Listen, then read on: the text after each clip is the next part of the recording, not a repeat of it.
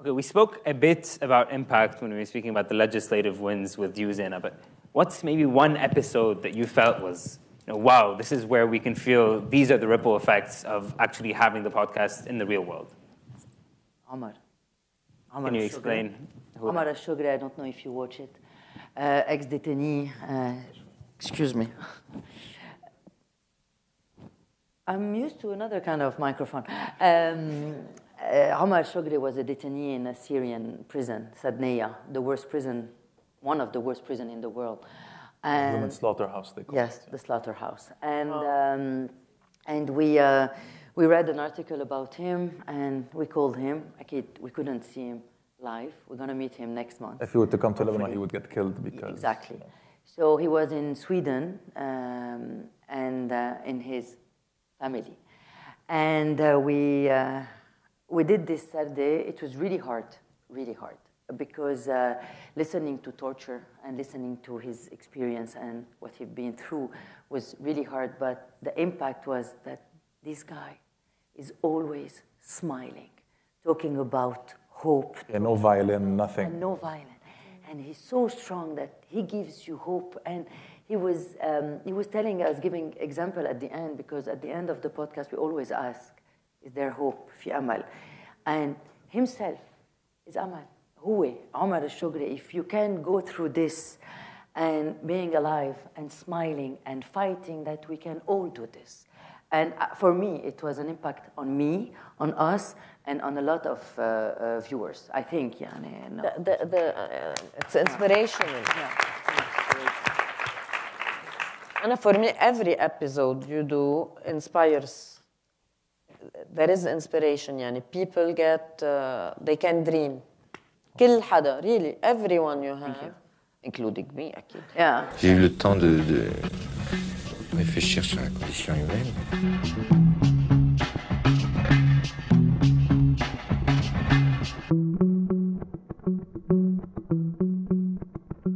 Welcome to Media, Art, and Change, Frequencies for Social Agency. I think one of the cooler and funkier panels that we have offered. I'm Saeed. I'm a first-year undergrad student at Harvard, and I'm going to be the panelist moderator today. I have experience founding the American University of Beirut's Knowledge to Policy Youth Policy Arm, and most of my background involves the Lebanese Center for Policy Studies, Rotary International, and the UN Economic and Social Commission for Western Asia, ESQA. And today, I'm joined by three lovely panelists. I'm going to quickly frame our panel. I'll introduce you all, and then we'll get right into it. So today's panel is about art, media, and change. How can we leverage art and media for change? How can we leverage art and media for community conversations? And then, I think, arguably the most important part, what are the tangible ripple effects and impact of having those conversations, the so what of it all? We're going to touch on three main topics: the Arab context, distinct challenges in those contexts, and then the future of art in the Arab world. Now it's my pleasure to introduce three distinguished panelists. I'll start with Ms. Médéa Azouri. Médéa, you're a French-Lebanese journalist with more than 25 years of experience. Médéa has been the editor-in-chief of the Noon publication, an editorialist at L'Orient Le Jour, and also a TV show and radio show host on Nostalgie Lebanon. Mr. Mouin Jabir, you're a producer and a podcast consultant at NBC, and you've worked on many award-winning TV and film productions, like The Voice. And together, you're both co-hosts, co-producers, and co-creators of the Sarde After Dinner podcast, one of the largest and most distinguished podcasts in the Arab world. And then, to the end, we have Ms. Zeina Daccache. Zeina, you're a clinical psychologist and drama therapist by profession. You're the founder and executive director of the Catharsis Lebanese Center for Drama Therapy.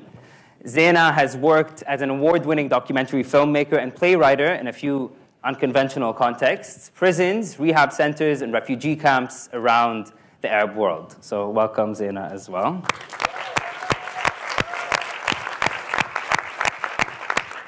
And I think with that frame set, I'd like to start by asking you all, what came first for you personally? Media, art, or change? Your interest in media, your enchantment with art, or your desire to actually have change? Maybe we'll start with you, Zeina. Thank you, Saeed. So what came first, البيضة أو الدجاجة? What came first?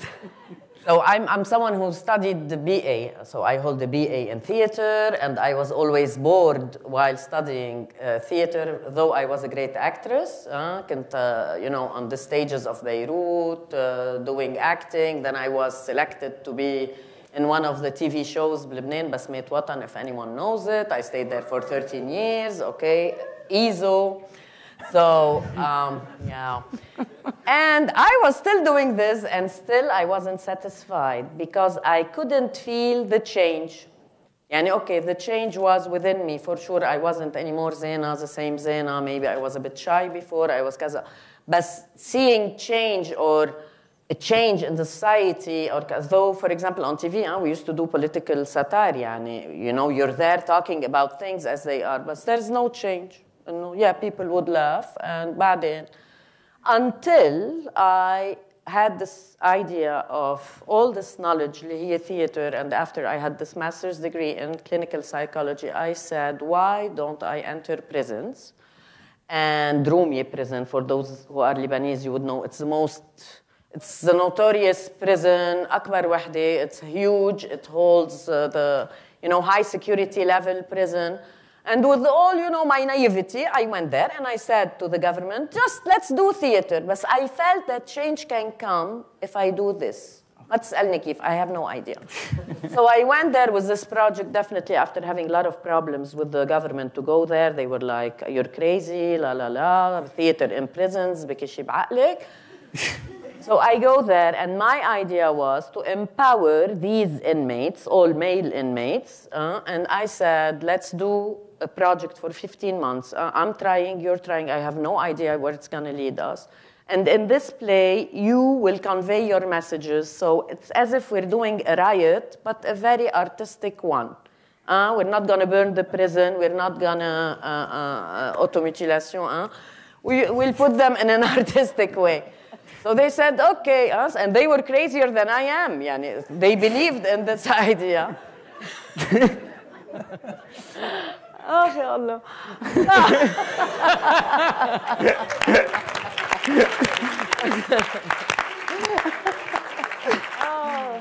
Allah. Now we're looking back. So we did this project, and guess what? So my intuition was right. And when you really empower people, and مش بس you help them, they were already empowered, they needed the means. I didn't empower no one. So I offered the means, which is theater, this is what I master. And they believed in this project, and we did this whole theater play, 12 Angry Lebanese, and you can watch it on YouTube for free. It's the theater play. And we did this show inside prison, and everyone came, decision makers, media, you name it, the taxi driver, everyone came to watch for 2 months a theater play inside prison. And what I found out 2 months later, that the government believed in one of the messages, so they conveyed one message, which is parole. We didn't have parole in Lebanon. تعرف شو الparole? يعني reduction of sentences for good behavior, you know. So finally, after the play, we started having this law implemented.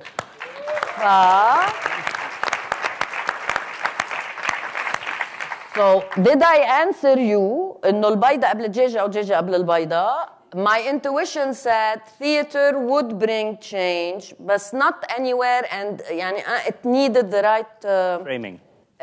Ingredients, إذا بدك. And I found it myself with this population, and then later on with other populations. Very cool. Okay. Now on to Médéa and Mouin. What came first for you? This is a very tough act to follow, by the way, when it comes to prisons, riots, you know, all of these things. I think I'm just going to talk on a subjective level.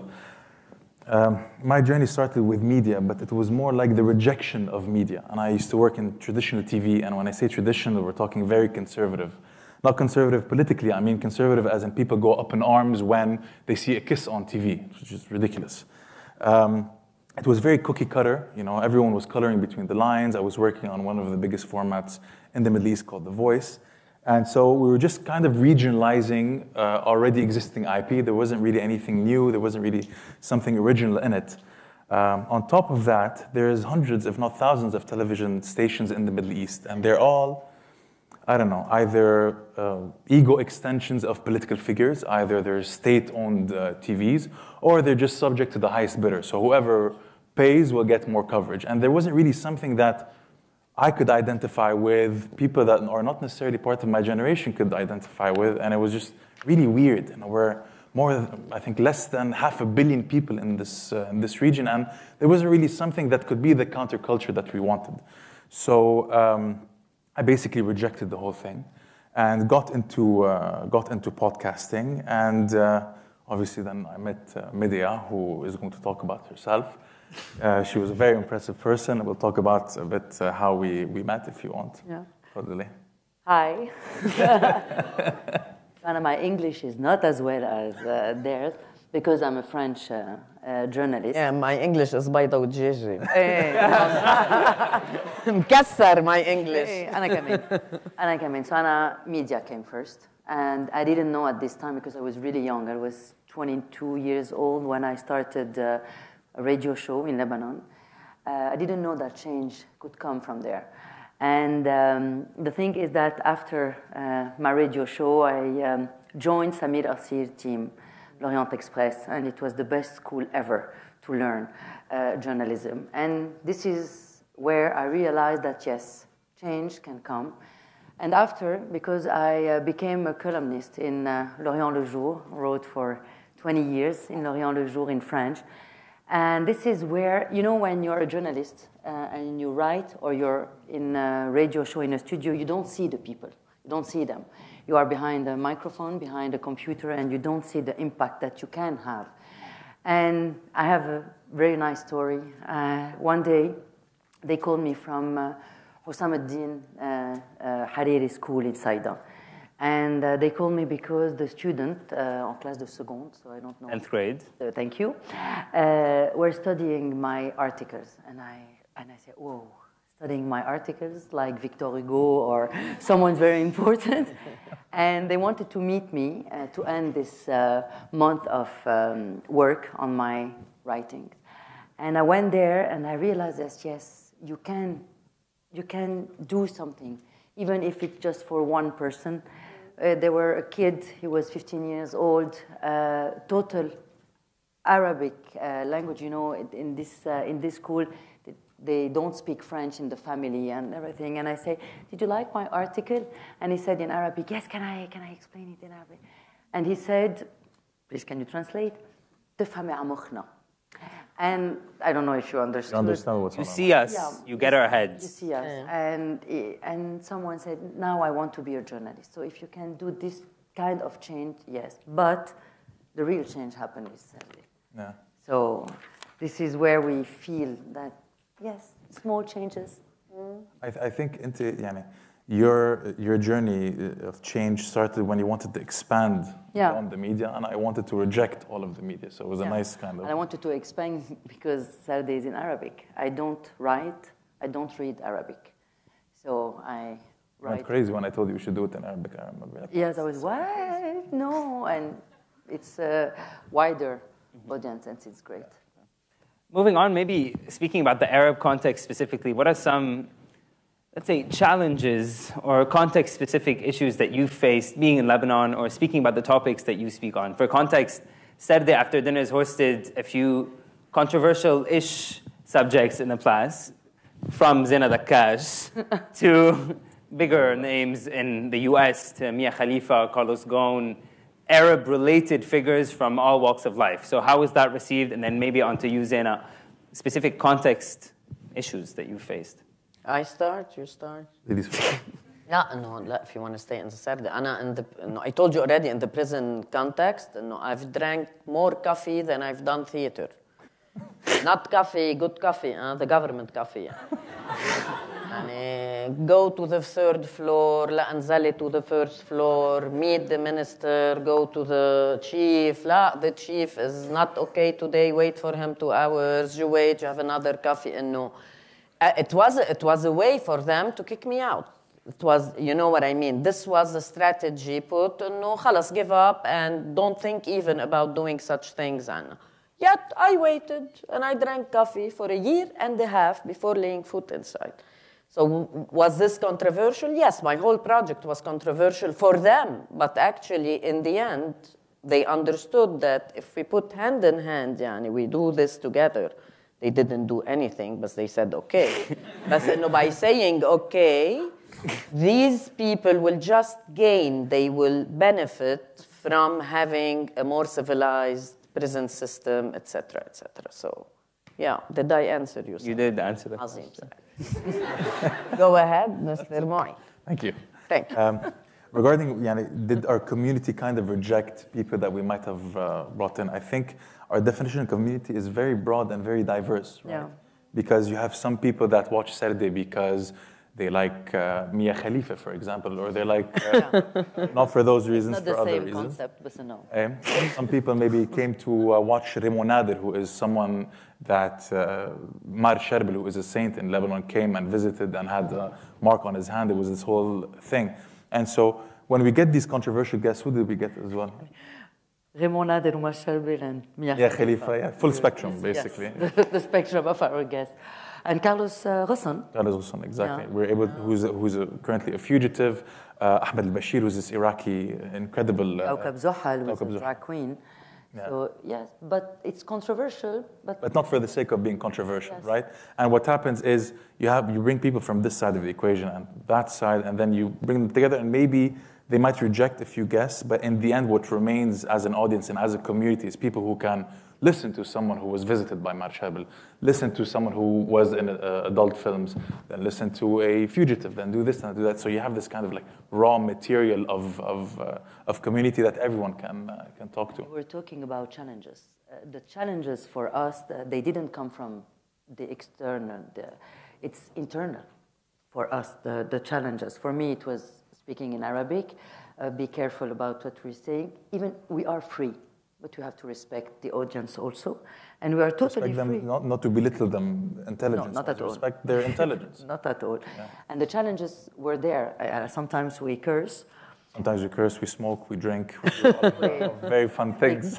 We speak in 3 languages, so we are criticized sometimes from the... And what is very interesting, sorry for my English, it's that people like us because we smoke, we curse, and we speak in 3 languages, and sometimes people, they don't like us for exactly the same reason. Exactly. We cannot please everyone, and this is it. So challenge, internal challenge. Yeah. And so maybe shifting that to, what were some specific voices that you felt there was a bit of reluctance from the community to accept? I know, Zeina, you started with male prisoners in Rumia prison, but then you moved on, I know, to other projects. Was there ever a time where you worked with a group that people didn't support you working with? Yeah, and we mentioned this in our Sarde episode. I was shocked so I started in the Rumia prison with the male inmates, then I stayed there, and in parallel with the women inmates, Habs B'Abda, and there was this project for a whole year with migrant domestic workers. So for those who never lived in the Arab world, in Lebanon, Jordan, Dubai, you'd find it. So I'll be the kafil, the sponsor, and I'll have a maid in the house, full-time, 24 hours. Sorry to say this, but she can be treated like a slave.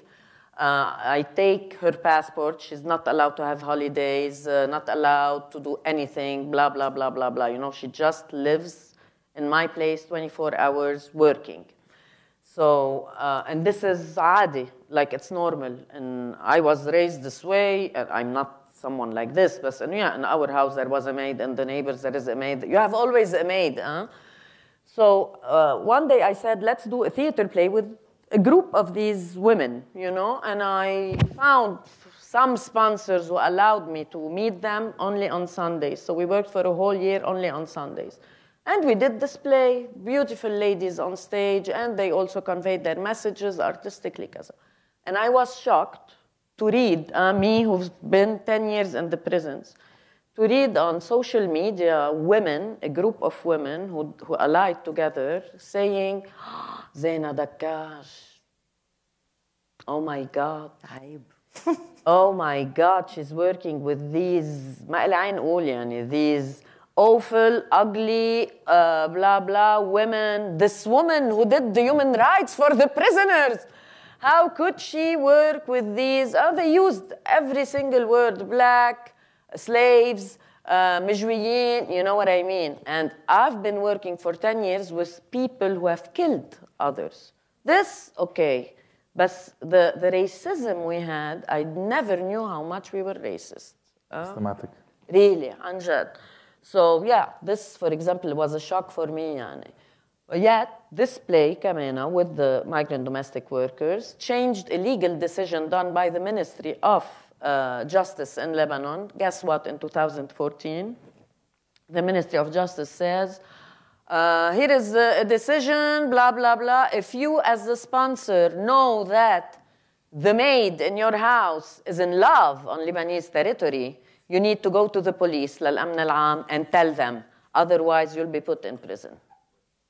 So there's a bottom saying, don't fall in love, you can't fall in love. She's a robot, you know, you can do whatever you want. And this play managed to annul, كيف تقول, to cancel this, إلغاء لهذا القرار. So, because the way we do this play in my NGO or any play is you do the play, you lobby, you invite them, you bring the media, you bring the minister, you lock them in the room for, they have to be locked very gently. But after the play, they need to talk with the people, to the beneficiaries, hear them in front of the media. So the media is the witness also. This is a big tool that I've used. يعني. Voilà. Very cool. Did I answer you, Saeed? Médéa and Mouin? I think we face a few challenges because, I'm Muslim Shia, Médéa is Christian, and so sometimes we talk about a lot of sectarian things that are usually, very taboo, but are spoken in, private places. So, on a personal level, I do get very much attacked by this sect that is usually dominated by one narrative, which is the Hezbollah narrative. Thunai. The Thunai Shia, so between Hezbollah and Harakat Amal. It's a lot of fun reading the comments and death threats and what have you, but it's fine as long as, they don't do anything physical. Messages on Instagram are totally fine, for now, at least.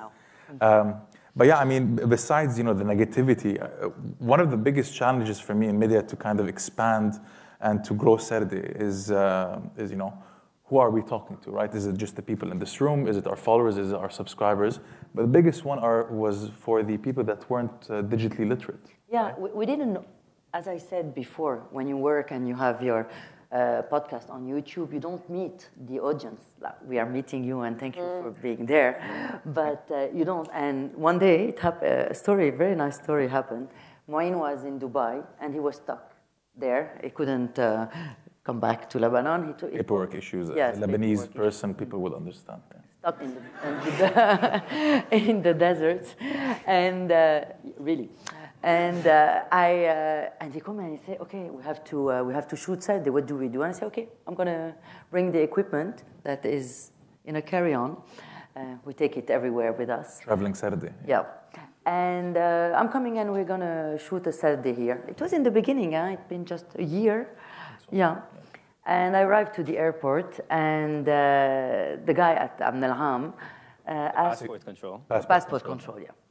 Sorry, Amn al-Am. And he looked at me and he said, "Where are you going?" And I said, "Dubai." And he said, "Yes, where else?" And I said, "Oh my God, we're all going to Dubai." And no, all the Lebanese are leaving the country. And I look at him and he said, "If you don't go to Dubai, how would you be able to shoot Sarde? Because Mouin is stuck there." And I look at him. Oh my God. You watch Sarde? The guy at the Amn al-Am. And he said, "Yes, all of them, keep going." And I was, what? Yeah. Amn al-Am, Amn al-Am in Lebanon. And it's not very. And there is a lot of stories like this that... I have a story. Sorry, I'm cutting. Go ahead. So I'm 45, okay? And the new generation, I know them, but I don't know them much. خلاص, 45, you don't know the generation of the 20s who have been locked in these prisons for 14 years. If you're not a criminal, I don't know you.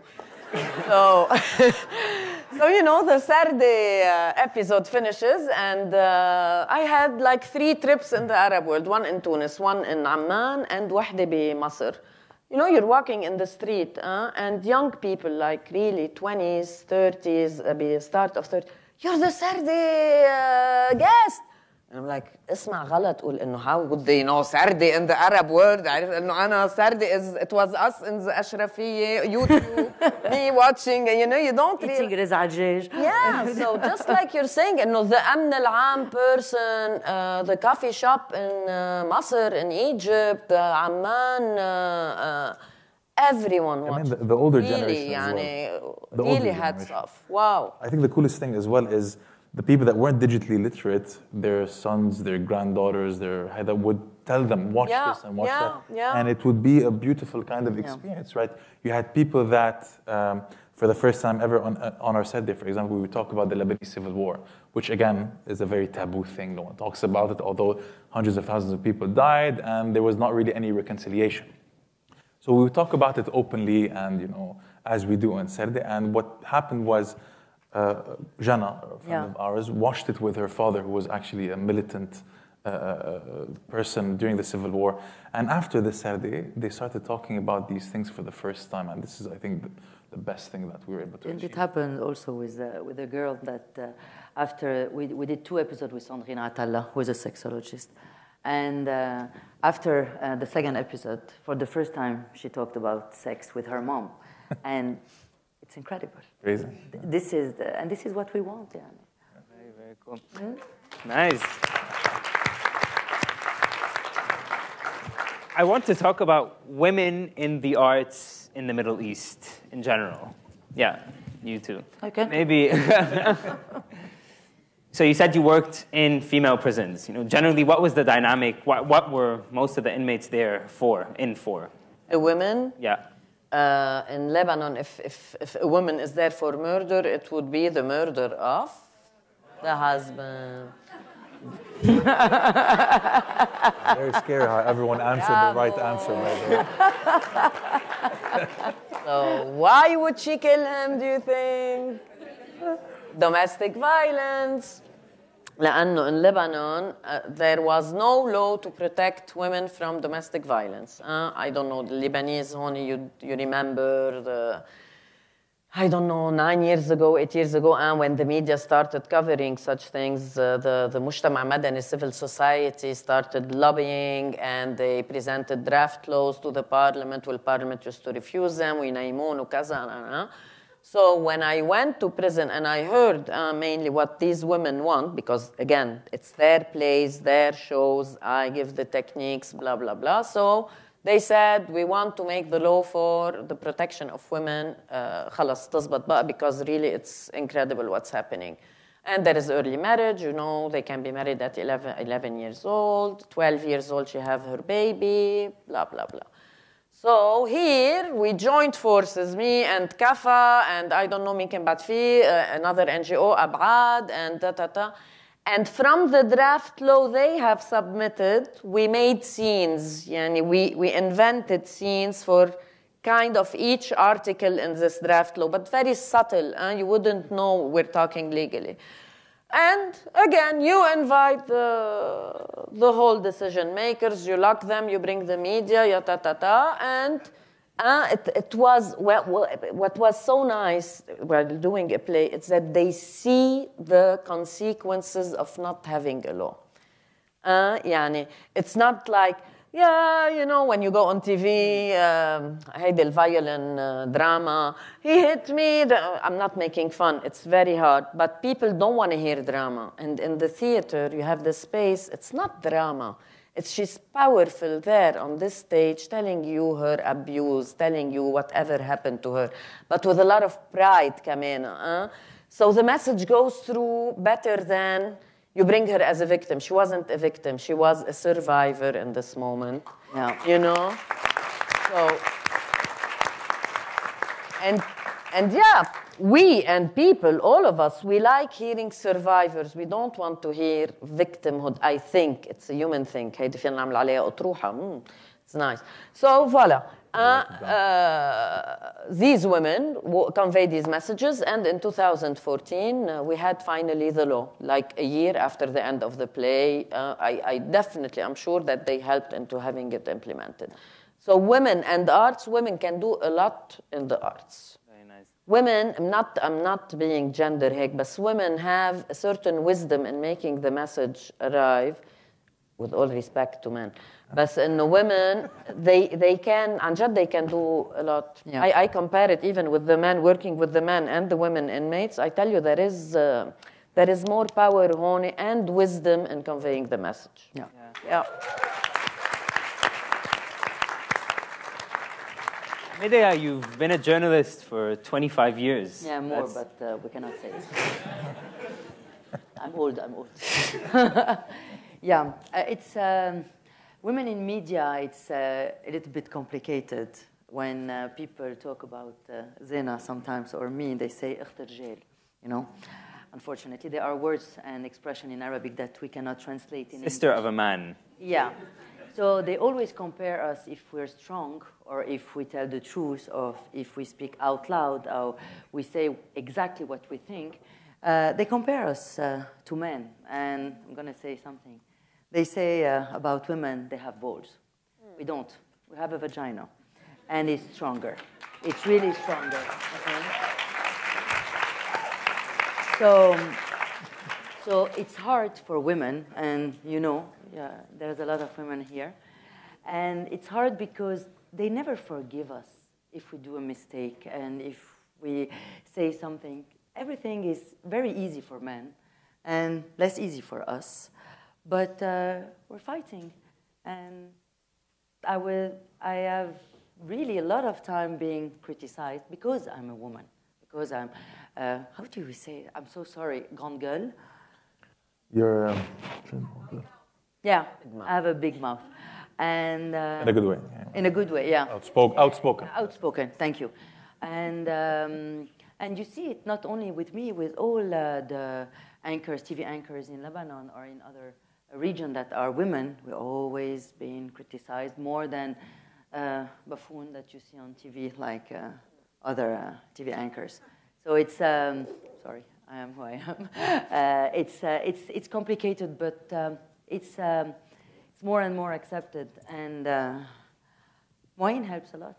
You know, yeah, it's true. Yeah, because we are a tandem, a duo. Yes. Yeah, it helps a lot because he says something, I can say something, and you don't see the difference. You don't see that it's a man and a woman. It's two persons speaking in Sarde and saying out loud what we think, no matter what. So yeah, very nice. Keep going.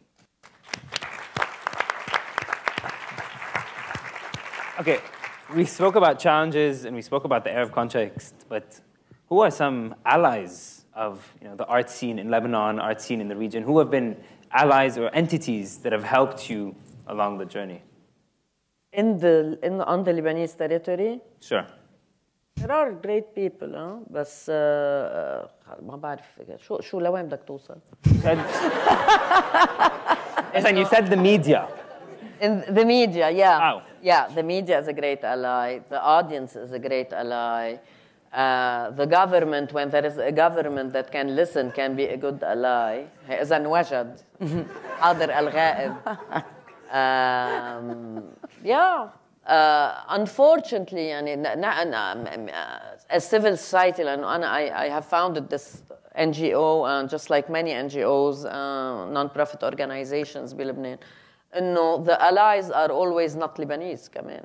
It's you get the money from outside, the US aid, EU, you name it. We're happy to have this, but in a way you start saying إنه لحظة, it's my country. The allies need to be here, not from outside. So now on a governmental level, there is no allies. There's no one yet. Yeah. Yeah, fortunately. In terms of your viewership? I think when it comes to allies, what's really cool about the podcasting space, if people don't know, it's that we're not really competing for views, right? We don't have a time slot the same way in TV, Sunday at 9 p.m. Everyone is kind of wants you to watch their show or what have you. Because we are a very flexible medium, we work as a community. So our allies are actually each other. Podcasters help each other. Last time I called you, I told you, let's do a podcast together. Let me help you with your YouTube videos. I spoke to other podcasters like Sarde and others to kind of help each other. And it's really cool because, you grow together. Obviously, you have the more institutional allies. So you have conferences and panels that are found not obviously in Lebanon because... No, not in Lebanon. Because there's no money involved, maybe in the UAE or sometimes in Saudi. Saudi is doing good things there. But in the Middle East, you only have yourself and your community. And hopefully, the more you grow, the more empowered you become, the more financial backing you get, and then you can create something really substantial. We were at the Podfest in Dubai, and it was great. It was the third year, and invited 2 years ورا and it's nice to see how they push you in the Arab world. In Lebanon, not at all. And Mouin was saying that he was talking to Jad Ghassan. He also called, I don't know if you know her, Diana Saf, Lois Diane, to tell her, look, your messages are great, put subtitles. And so we are a There's no community, competition. and not only between podcasters, all of us, all the people that are working. You know, we cannot say underground, but not on a traditional We're way. not underground. Look at everything. Yeah. Yeah. And not with the Like-minded. Hey, exactly. So we are the comedian that come. We became friends and we work together. We all talk about each other, Like the stand-up comedians in Exactly. Lebanon, which is coming a very new trend. Shadan is a friend, and when she came, it was funny. And when Mohammed Dayekh and Hussein Kaouk, they went to Jad Ghassan, they talked about us, making fun of us, and it was really funny. And we are all, this is our allies. I think the community of counterculture is really what the allies are about. This is exactly that. Because nothing that we see on television or on traditional media looks like us. So we create our own. Okay, we spoke a bit about impact when we were speaking about the legislative wins with you, Zeina, but what's maybe one episode that you felt was, wow, this is where we can feel these are the ripple effects of actually having the podcast in the real world? Omar. Can you explain? Omar al-Shugri, I don't know if you watch it.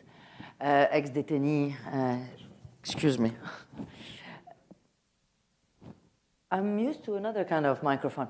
Omar al-Shugri was a détenu in a Syrian prison, Sadneya, the worst prison, one of the worst prisons in the world. The human slaughterhouse, they call it. Yes, the slaughterhouse. And we read an article about him, and we called him.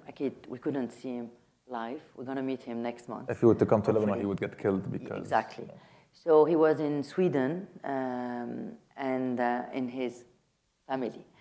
And we did this Saturday. It was really hard, because listening to torture and listening to his experience and what he'd been through was really hard. But the impact was that this guy is always smiling, talking about hope. Yeah, no violin, nothing. And no violin. And he's so strong that he gives you hope. And he was telling us, giving example at the end, because at the end of the podcast, we always ask, is there hope? في أمل. And himself is أمل. هو عمر الشقري. If you can go through this and being alive and smiling and fighting, that we can all do this. And for me, it was an impact on me, on us, and on a lot of viewers, I think. It's inspirational. And for me, every episode you do inspires. There is inspiration. People get, they can dream. كل حدا, really, everyone you have. Including me, أكيد. Yeah. Make people.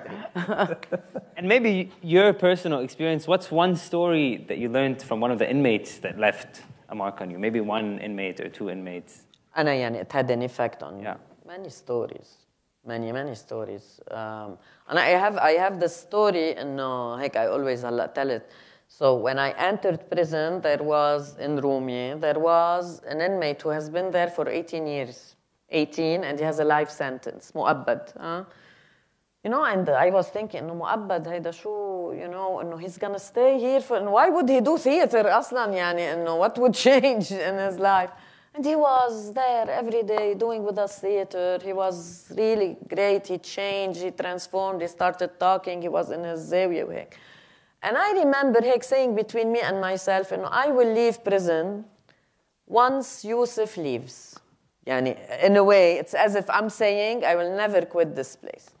And what happens, Yusuf and his group, so we all together lobbied and advocated for the reduction of sentences. So Yusuf benefits from this reduction and gets out a year and a half ago. Yeah. And myself, it's been 2 years of total chaos in the prison system because there's no government, so they are not issuing real clearances like NGOs. I was out 2 months before him, not really out. I still help go, but you cannot do the same job like I used to do it before. So we went out same year from prison, just like I said. Yeah. And the good story, you're going to hear it now. So me and Yusuf, we meet every week. Why? One day we have a screening of one of our movies because I've done 3 movies inside the prison. So we tour in schools, we tour in universities, and, he's the one who talks to the students with other ex-inmates who were out. And now I'm writing with Yusuf a script for Netflix about a fiction in prison. Yeah. So you see, this is a ripple effect on a personal level. Yes.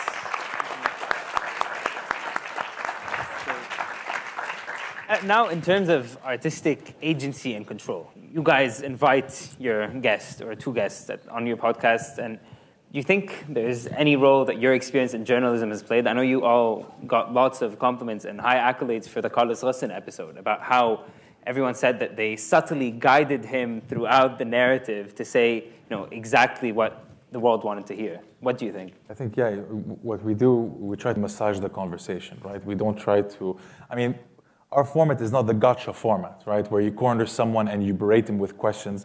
There's a reason why we call it Sarde after dinner. And it's not, imagine inviting someone for dinner and just completely attacking him from A to Z. It's not really a Sarde, is it?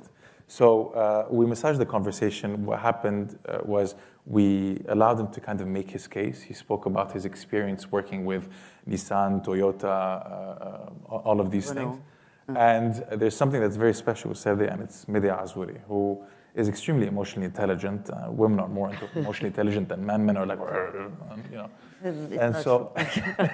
And so what happened was, and why we got praised, because he had been asked not to talk about his daring escape. For those who don't know, he escaped in a box from Japan to Beirut. From the prison in Japan. From the prison in Japan to Beirut, and the prison system in Japan is just horrifying. I think it has a 99.6% conviction rate. So as soon as you're tried, you're a goner.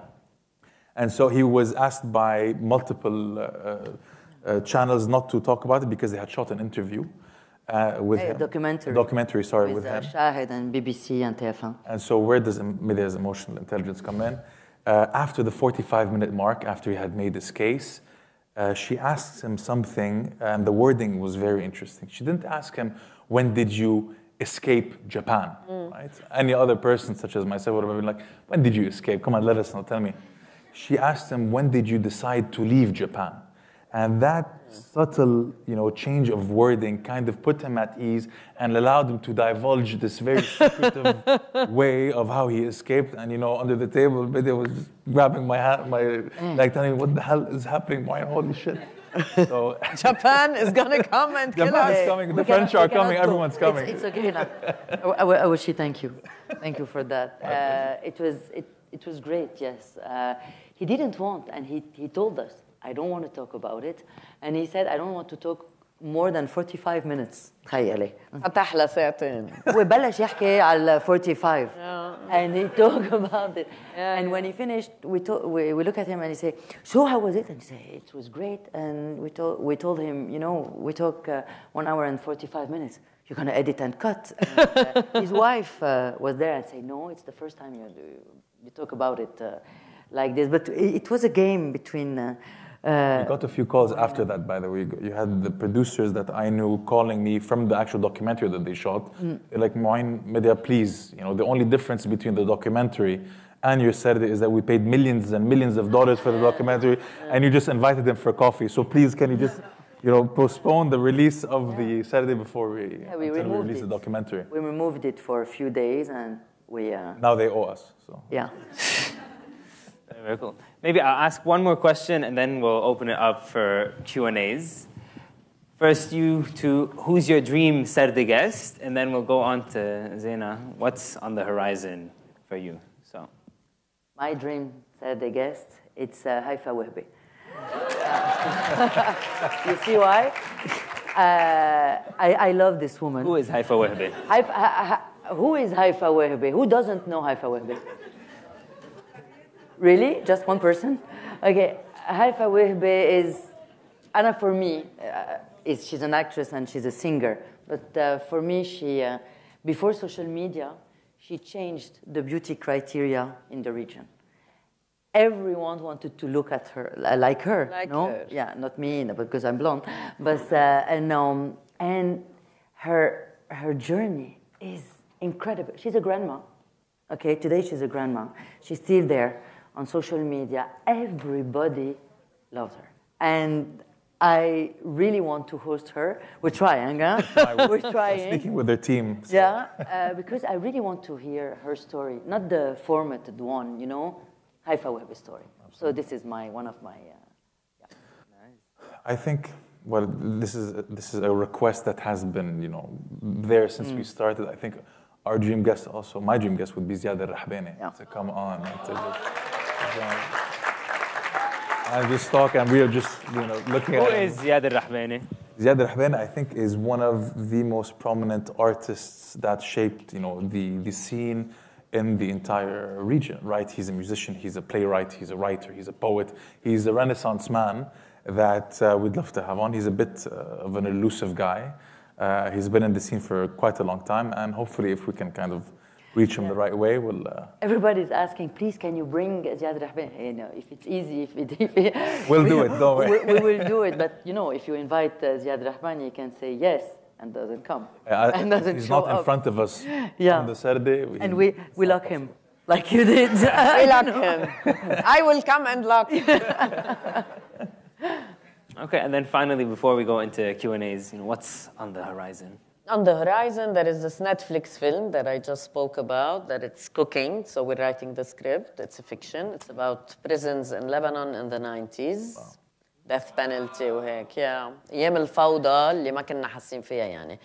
It's when corruption started in Lebanon in the 90s, but with a beautiful emballage. We felt we're in a beautiful country, but the whole corruption was cooking. And I'm still touring with my third film in festivals, The Blue Inmates. And my films, you can find them online on Apple TV, iTunes. But the good news, the whole trilogy, the 3 films I've done in prison, they will be out end of March on a platform worldwide as a trilogy. Like, you can get them, the 3 of them. It's great. So stay tuned. Yeah, and I had the opportunity to watch them in prison. In prison, the theater plays, and the documentaries. Yes. I came the third one بعد ما جيتوا عليه انتم. أنا the Blue Inmates, I saw it in Lumia. The play. The في the documentary. And the one with inmates that have mental... Yeah, mental illness. And when you see Zeina working, it's whoa. It's incredible. Yeah, it's incredible. Everybody. She's yelling at serial killers, sit down here. You axe murderer, sit down. It's crazy. لا, I'm sick. بلطف. We see it a little bit in the documentary. Kind of.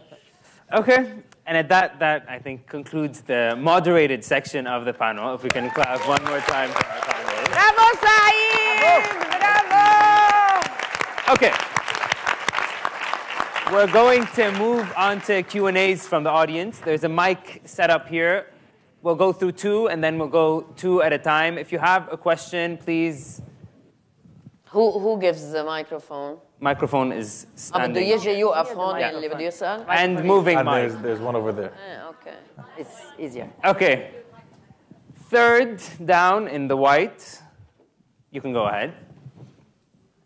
Hi, everyone. Awalshi, thank you so much for being here. This is so inspirational. Yani, I cannot count the times I had goosebumps when you guys were talking. And thank you also for being back home and doing all the great work you're doing. This is very impactful.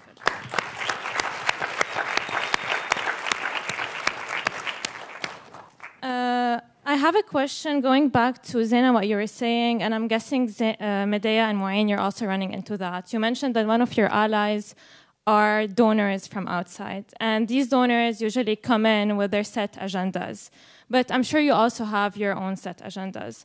So I'm wondering if you run into issues with that, and how do you reconcile both agendas and to make sure that your agendas align and you can do the work that you want to do? To come in, you get sponsors. No, we don't have external donor. We have our Patreon. Yeah, Patreon. We have other means. Look, I cannot generalize, but there are donors without agendas. Yani, not the agendas. I'm done with those with agendas. I don't even present my projects, nor knock their doors, nothing. لأنه those with agendas never care for any ripple effect. They care about the agenda. Publicity, right? مش بس publicity. It's fill in the blank, fill in the blank, fill in the blank. هولي لو يعني even if they give you $3 million, I'm not interested. Whereas I found like the last عن جد the last film I've done was by Act for Lebanon, USA. It was funded by beautiful, wonderful people, Lebanese, who live in the US. They have the small NGO. They are philanthropists. They gather this money through fundraising events yearly. And they gave us the money لنعمل الفيلم. It was, for me, one of the best experiences. They are there. They encourage you, Zeina, whatever you need. عرفتي? They come. They meet with the inmates. They talk to them. ما فيها الأجندة. It's pure philanthropy الحلوة يعني. It doesn't mean I'm criticizing any of the you know الناس اللي سميتها قبل and the big institutions. بس بقول لك هلا lately خلص I found a model. إنه the model is my NPO is offering to the corporate many services. We charge whatever the corporate. With this money, we do our projects. I cannot anymore deal with fill in the blanks, fill in the papers وهولي لأنه خلص especially in our third ما فيني غير سميها هيك the third world والعرب world شو عم بيصير بمصر وبتونس وعنا وكل هول the agenda went so much bigger that it's disgusting. كمان we don't have يعني we don't have donors. We don't have big donors. We have obviously our Patreon, which is a payment gateway. And our agenda is pretty simple, right? It's the same agenda that people who support us have, which is just to create a Sarde after the Sarde. So just to create a conversation after the actual episode happens. What is a Sarde? Okay. Sarde is, I think the only word that's close to it in a different language is sobremesa in Spanish, which is basically this phenomenon that takes place at the dinner table long after the dinner finished, where you push back the chair, you sit down, and you have a very candid and raw conversation. That's the Sردة. It's a verb. It's written here. And you never relocate to the living room when you are at your friends. You always just stay there. So this is the Sردة. You cannot translate it. It's exactly like Subhiye. You can't. It's just us. Exactly. Yeah. Thank you. Another question. Red. Hi, Red. Multiple questions at a time. Okay.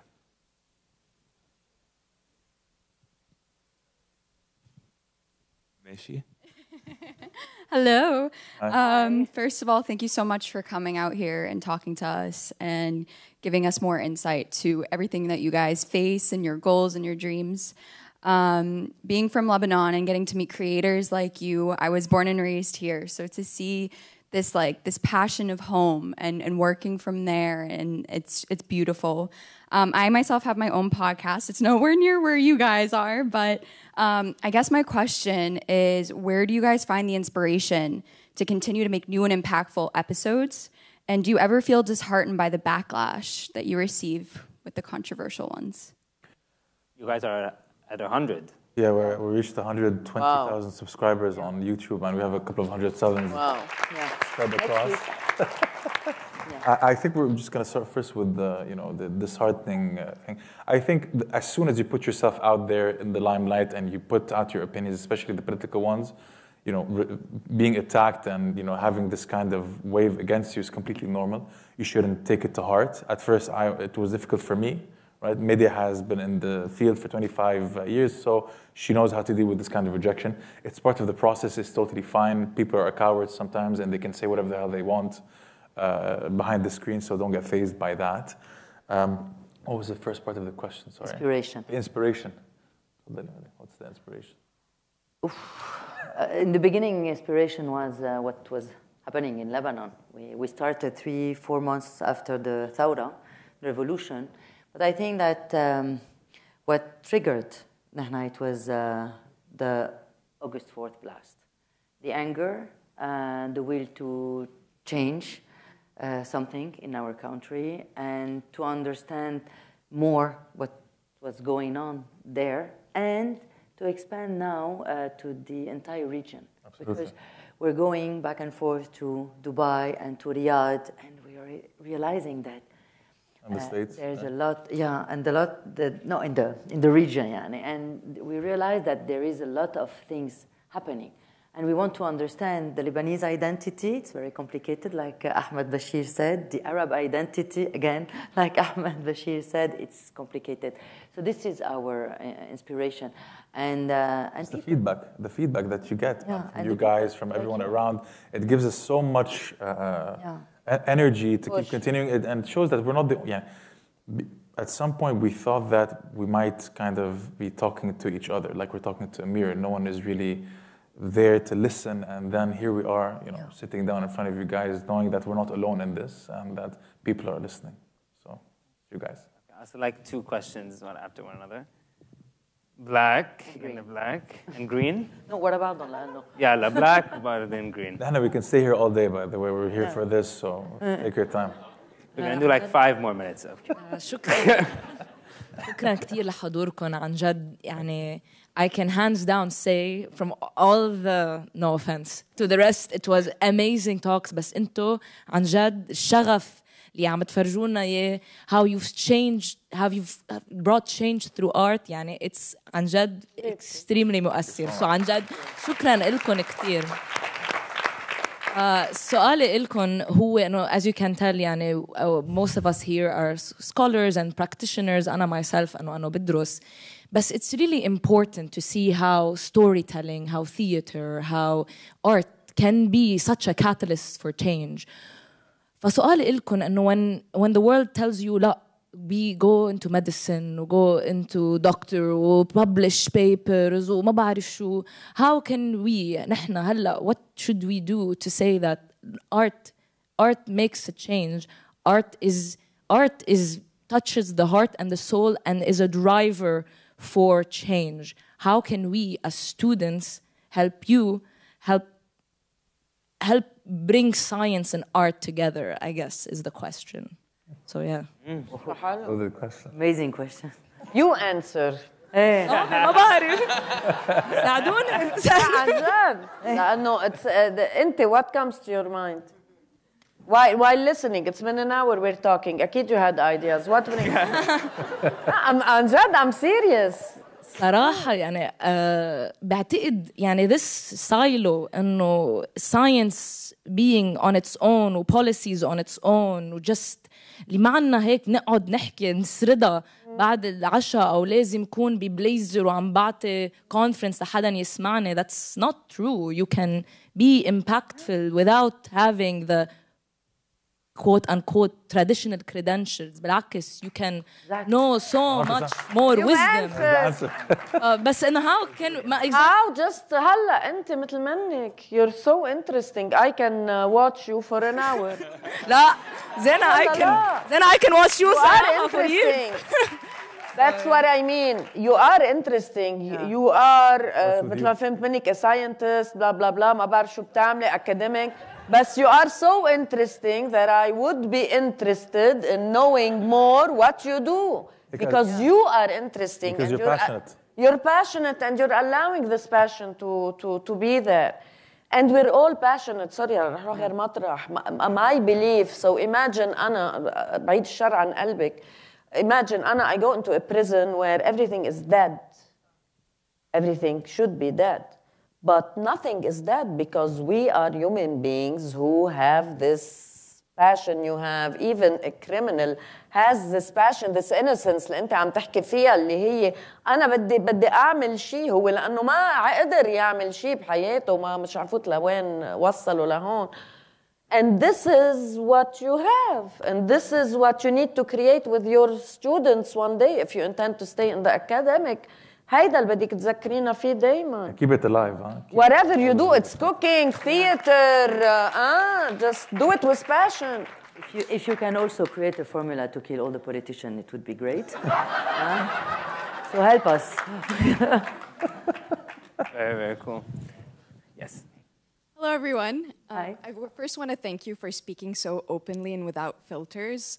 I know that the three of you are actively trying to rock the boat and instigate change. And I wanted to ask if you've ever faced censorship or retaliation in that front. And I'm curious about whether the safeguards for freedom of expression are still there in Lebanon. And me personally, I grew up between Syria and Lebanon, and I actively saw the contrast. In Syria, in every building, they say there's a natur who is a spy.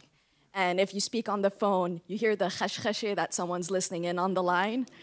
Versus in Lebanon, it was, so I came later in life to Lebanon, it was so freeing to be able to speak so openly and express myself. And I wanted to see what are your experiences in Lebanon and perhaps outside of Lebanon with freedom of speech and retaliation.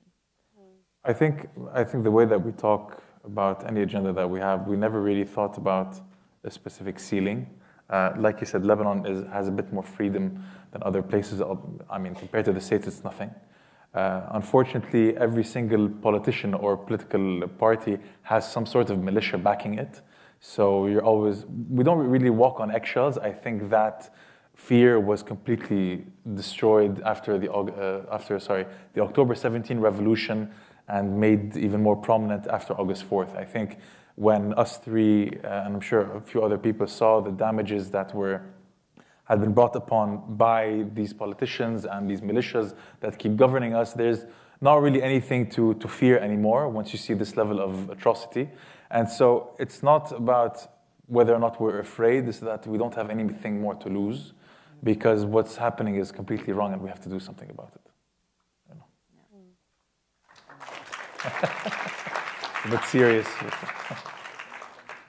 From my experience in prison, anyway, I was working on the government territory. Prison is their territory, it's not mine. So yes, there was censorship for my text. But no, I always knew what would not be censored, so I would put it. I know what are the red flags مع الدولة, عرفتي? So no, really big censorship صارت never. But in a way, I don't want to deceive you, but Lebanon, I'm not sure it's still the same one you kept in your brain. It's not like we are, ما في spies علينا وهيك, but now it's more categorical كمان of what's yes and what's no and why you'd go to prison for our investigation, عرفتي? We are turning into, they are so scared of a new revolution or يصير شيء, so دغري بيطموك يعني. Absolutely. They're cracking down a bit more on people. But again, when I'm going to keep going back on August 1st because for me this is the fuel of everything, and I think Media as well. When you see people under the rubble, when you see Media doing this entire food distribution operation for the people that lost their homes and an entire city that's completely destroyed, you're like, خلاص, شو حتعمل? What are you going to do? خلاص. Okay, so it's not out of fear, it's more out of there's nothing more to lose, basically. So I'm a bit serious, it gets a bit... Two more. طب ليه two more? We're good. Go, سعيد. Yeah. Go do your... go home. نحن we stay. لا, إنه we came from the Middle East to here 24 hours trip. Two more? Why, خيي? لا, I'm staying. Go, سعيد. لا, إنه are you in a hurry يعني are you in a hurry you are in a hurry قاعدين عم نسردها عم نسردها. عم نسردها big time. 1, 10 more. 2. عم جد 10 more. In the Arab world نحن هيك زبطها. 1, 2, and then meet and greet outside. 3 minutes left. Yes. يلا. 1. Oh, wait, who's going? You won't wait for a mic. Okay. No. خلص we repeat وراكي قولي.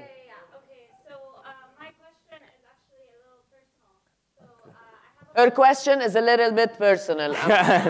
The mic is coming. خلص ما I'm saying it. So I have a very close friend. He's a French-Afghan journalist. She has a friend. He's a journalist. And he's been in prison by the Taliban the last 2 months. I'm wondering, and I'm trying to leverage the media, and I feel like I can't be here without bringing it up. His name is Muqtaza Bahboudi. I'm wondering, when it comes to helping fellow journalists, helping fellow advocates have been imprisoned who are advocating for, just change, political change and human rights, what can we do to help them? Because they're there to help us and we're helping each other. So how can we help in that kind of situation? That his situation is not just, a singular one. Obviously, we have many friends and we're all friends, right? But how can we help in that situation? I think out of experience, out of experience. So go ahead. إنه كميديا. I don't know. In our experience, we have a lot of friends of ours who go to jail every now and then, and get hit and beaten and stuff. And the only salvation or the only means of helping is to actually be there to support them in big quantities. I don't know if this is going to be the case. This is you have to put pressure. Big. You have to put pressure, but in our part of the region, it's very hard. You have people, even if you have very huge thing on social media, on Instagram, on Twitter, sometimes it doesn't work, but you have to keep going and to put pressure and talk about it. They tend to forget us after 2 weeks, in our region. Amnesty International, yeah. Anna, for example, what I've done each time I had a friend locked, we would Amnesty, lobby with the Amnesty. They would do some work depending who's the director at that time. Or Reporters Sans Frontières. It helped. Journalists Without Borders. Yeah. Okay. And then final question, and then we're going to take a group photo this way.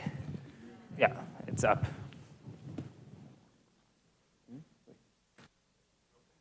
I'll take my time. Hello, thank you so much for, all the great words and wisdom.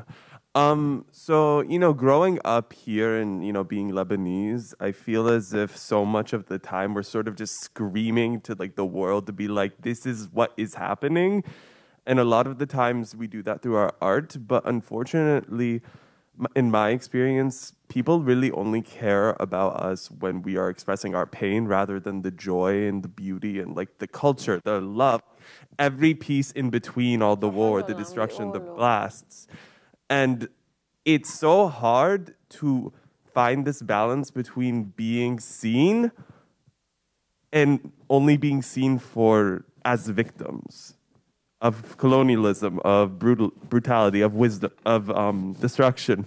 So it's how do we continue to show the beauty of our culture and all we represent and the total experience of who we are, not just these little pieces that, yes, have collectively traumatized us and have hurt us, but also continue to show, birth even more beautiful resistance and peace. It's just hard to, to amplify the good, because it feels like everything's focused on the negative. And then after 2 weeks, no one's focusing on us at all, even after the negative, so to speak. Can I answer? We totally agree. But don't you feel that there is a little change happening when you see all the rappers coming from Egypt, coming from Palestine, coming from Iraq and the whole region, and people are talking about them abroad, in other countries, when you see that Zeina is going everywhere with her movies, when you see Mayas in America Got Talent, yeah, when you see people watching Sarde, even if they're not Arabs, not Lebanese, not Arabs, and trying to understand and in a positive way what we're doing, our movies, our series on Netflix, on Shahid, everywhere, there is a little change, and it's up to us to show another image of us, not only, you know, they're Arabs. May I add? So I was sitting, me and Médéa, at the opening with the beautiful band, العود والفلوت that was a moment of pure Arab joy. 100%. Yeah, exactly. Yesterday. Yeah. حتى نحن we have missed it. We have missed seeing this, you know, because also in Lebanon it's we are victims, we are كذا, العالم depressed, you know. But this was a beautiful moment of joy. If you can create this in your own circle, start it in your little circle, then in the wider circle, please go ahead. Yani. This is what I've been trying to do all my life. This is what they are trying. This is what you need to try to do, you know. Voilà. Thank you. Amazing. How many minutes? 0 minutes? We're done. 0. If we could have one more round of applause for our 3 incredible panelists. And then let's stand up and take the photo.